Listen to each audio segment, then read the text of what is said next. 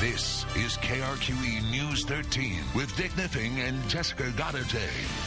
Another shipment of swine flu vaccine is supposed to get to New Mexico in the next few days. But a lot of the people who need it the most and who are supposed to get it first say it's still impossible to find. We sent News 13's Kim Vias to find out why.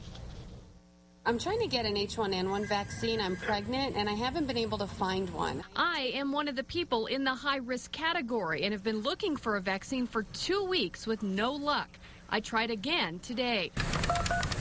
Making call Stanford Public Health, how may I help you? after call. Thank you for calling Women's Specialists of New Mexico. After call. Thank you for calling Presbyterian. And got similar answers. Okay, the thing is, right now we don't have any, but we're taking names down, and we would call you when we got a shipment in. It's not like I have a database where I can track to see what the stock supply is for each facility. Do you guys have any H1N1 vaccine available? No, we're not going to be getting it in. At all? At all. Why is this so hard? Well, that's a tough one. We're trying to come up with a process to figure out how do we get this information out to the public. We don't release individual provider names because the expectation for providers is that they will take care of their patients. The Department of Health says it's been a frustrating process for them, too. Each day, they're told by the CDC how many doses are available for order.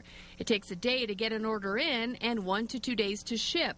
They say most of the shipments have been small and have been used to vaccinate healthcare workers and hospitalized patients. But they say there are signs it's getting better. This week, it's looking like we're getting a little bit more vaccine coming to us. They might be right. After another hour of trying to get a vaccine for myself today. Okay. Thank you so much, Diane. I appreciate it. Okay. Bye-bye. I found one. Kim Vias, KRQE News 13.